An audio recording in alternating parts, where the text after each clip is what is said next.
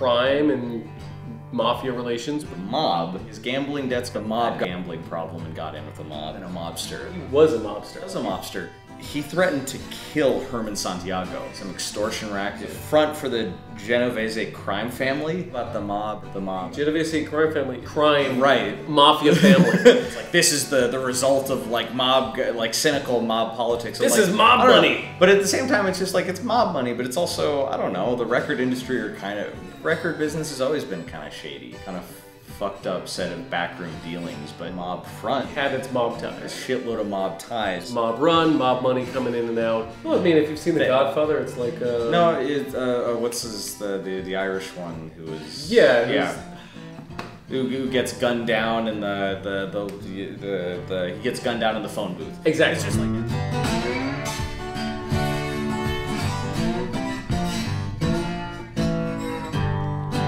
And that's the end of the episode. Thank you very much for sticking around and watching the whole thing.